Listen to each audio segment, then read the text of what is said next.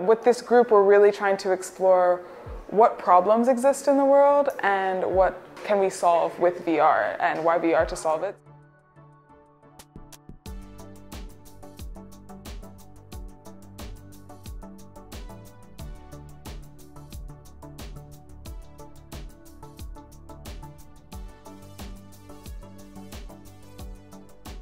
I think VR is just one of the core technologies, along with robotics, AI, and space, and like genetic technologies that I think will provide the next growth drivers for humanity. And there's so many just like different and amazing use cases of VR, especially in like healthcare, industrials, military, and also gaming. Particularly as we're trying to develop a lab of developers in our school, and so I think it's good to understand better the hardware and the software and how these things mix and what innovations are being made in the field in order to really develop well for that. But also to kind of ask more questions and explore what the people in the field right now think about the potential and possibilities for VR. I don't need a budget to make a film as if I'm making a real life production. So I can put my camera anywhere, I can light it how much I like, I don't need to pay anything, just everything will be in the game engine. So that kind of freedom really pulls me into the world of VR. I'm personally really interested in how we can make storytelling more interactive, because you see with like the traditional format of storytelling of just words on paper, it could be more engaging. So through interactive platforms like video games, and now you're seeing VR games, you can find more ways to actually involve and engage the player more. So I'm thinking with VR, we could take storytelling to a new level. Well, I first started in VR just because like, I don't know, that like allure I always used to watch, like from movies like Ready Player One, or I used to watch a bunch of shows like Sword Art Online, and being like a virtual world and be able to like fully immerse yourself with something that you can't really do from playing a game or something on a TV screen or from watching a movie. VR is able to kind of like bridge that gap between your reality and all these virtual worlds that you can create using technology. I took a class last semester in Abu Dhabi. It's talking about the philosophy of like VR, and then like how VR interact with human, and how it's gonna affect humans' life, right? And then that's how it kind of inspired me, like make me really interested into VR.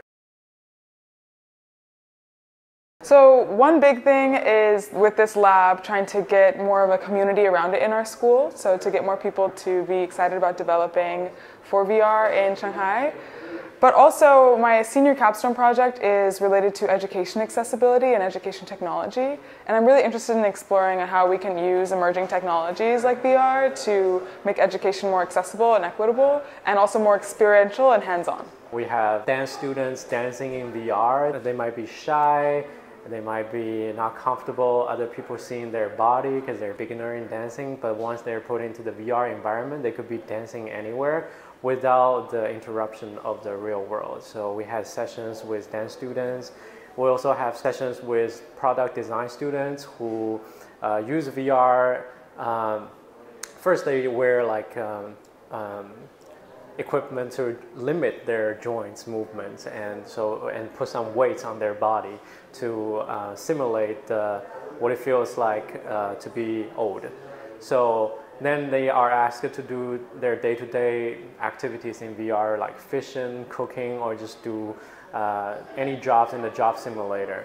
And then later they're asked to design a product for the elderly communities. That way they will have better empathy towards the community, and they can design better products, hopefully. One of them is fundraising money for a VR startup. And I do that because I want to help grow the VR market as a whole through not with one company, but bringing money into the entire market as a whole. And then I also have some augmented reality projects I'm doing, such as I want to place holograms all over the cities of New York and Shanghai skyline. I'm really interested in not only VR game, but also the haptic gloves or like the vest. I was trying to build a haptic gloves. I need to learn how to like make the game, how to write coding, how to do like 3D model to build my prototype. I think VR can change literally everything. Literally everything. I think most of the things that you might be dissatisfied with about real life, a lot of them can be solved with VR. For example, I know a lot of people, they can use VR as self-expression to cross lots of language and appearance and country borders, and a lot of other people can use VR as more accessible education or accessible experiences, even like just from the comfort of their own home. So I think VR takes down a lot of borders and makes more, like a lot more possibilities. Mixed reality with just trying to, with even if it's not like technology related tasks, but say if someone's working like my parents, they own a glazing company. So they're interested in using like mixed reality tasks or even using VR experiences to try to like train different workers, and even doing like construction tasks, like putting up frames and doing like general like training that usually you don't want to be wasting material on just doing training over and over again. But if you're in like a VR and MR experience, you're able to replicate that same training without having to use as many resources. I hear often that there's this thought that the problem with VR and why it's not really taking off as much as some other technologies have, like the web, for example, is that there's not like a killer app that is getting people to really need to use VR. And I think that it actually has more to do with the killer problem, like what is really the problem that we can solve with this.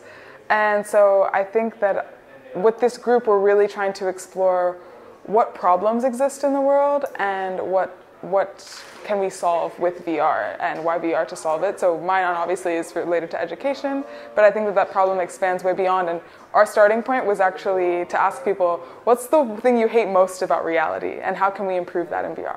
I just hope the whole VR market could be getting better and better.